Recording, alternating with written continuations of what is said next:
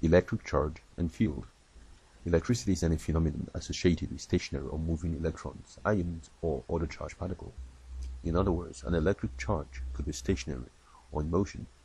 Recall that the movement of electric charge is called electric current, while stationary electric charge is called static electricity. Stationary electric charge or static electricity can be generated through friction. It can simply be achieved by rubbing one material like glass rod or PVC with another material like fur or silk. As a result of this action, these materials tend to either attract or repel each other. When we know that like charges repel and opposite charge attract, we can simply test that like charges repel and the like charges attract each other by carrying out a simple experiment. First, you take a glass rod and rub it with a piece of silk and hang it from the middle with a thread or string so that it's free to move. If you then bring another glass rod, which you have also charged in the same way, next to it, you will see that the rod on the string turns away from the rod in your hand. That is, it repels. If, however, you take a plastic rod and you rub it with a piece of fur and then bring it close to the glass rod on the string, you will see that the glass rod on the string turns towards the rod in your hand. That is, it is attracted. In summary, we will say rubbing a glass rod with silk brings about the tiny amount of the negative charge being transferred from the glass onto the silk, which causes the glass to have less negative charge than positive charge, hence making it positively charged. So we just say GSP, which is glass rod with silk gives positive.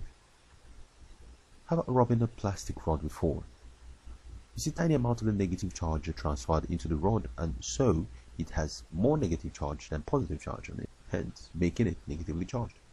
So we would say plastic on 4 is negative, that is P, and F is N.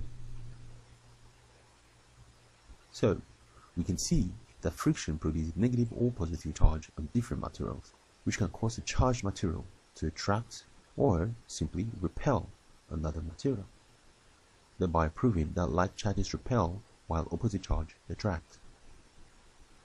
Charging and discharging objects. Electroscope. The electroscope is a very sensitive instrument which can be used to detect electric charge. That's to check whether an object is charged or not. The electroscope consists of a glass rod container with a metal rod inside, which has 2 thin pieces of gold foil attached. The other end of the metal rod has a metal plate or a ball attached to it outside the glass container. A body can be charged by conduction and secondly by induction.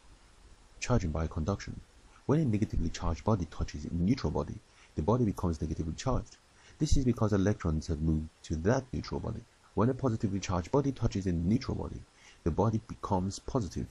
Why? Because electrons will be moved from the neutral body to the positive body, thus making the neutral body positive. When an insulated material is charged by contact, the charge stays on the insulator at the point where it is touched. But when a conducting material is charged by contact or by conduction, the charge is spread out over the whole surface of the conductor. Charging by induction.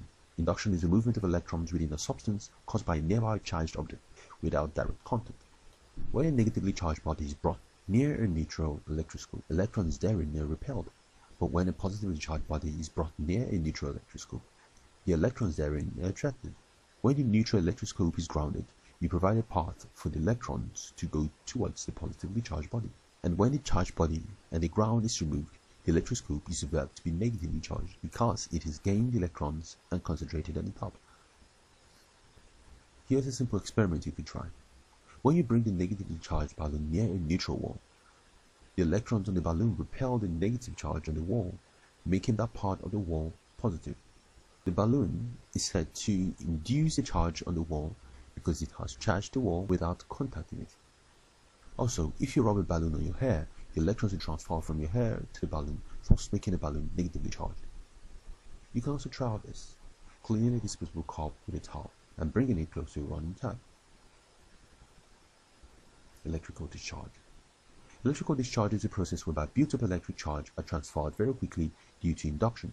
Once a body is charged, the charge are trapped on it until they are given a path to escape.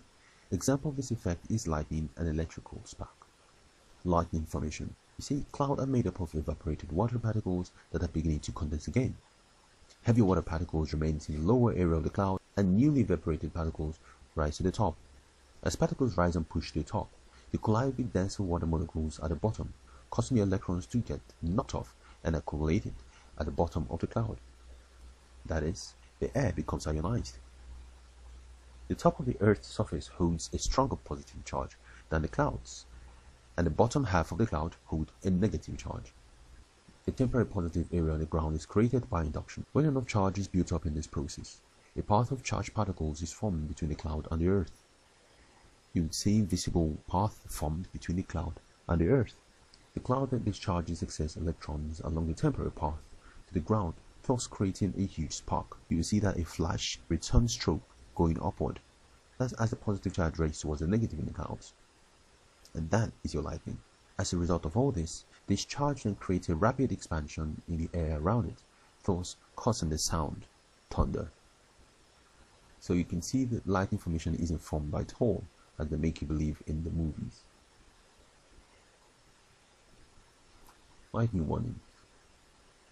If you can hear thunder, then you're within a striking distance of a lightning. This is because lightning can strike 15 kilometers from where it is raining, with its temperature reaching about 30,000 degrees Celsius. It's very important that you avoid taking shelters under trees to prevent lightning strikes. Stay in large buildings or vehicles whose windows are rolled up.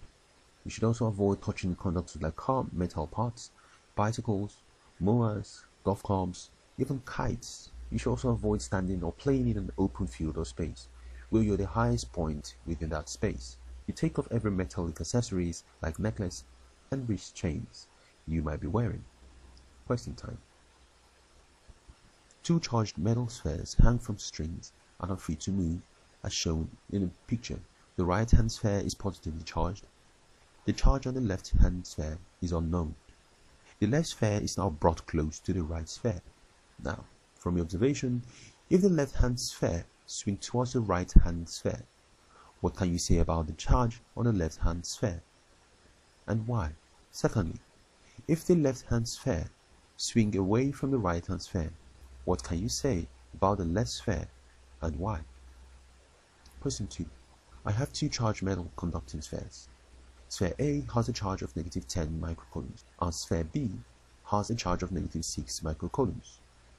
I then bring the spheres together so that they touch each other.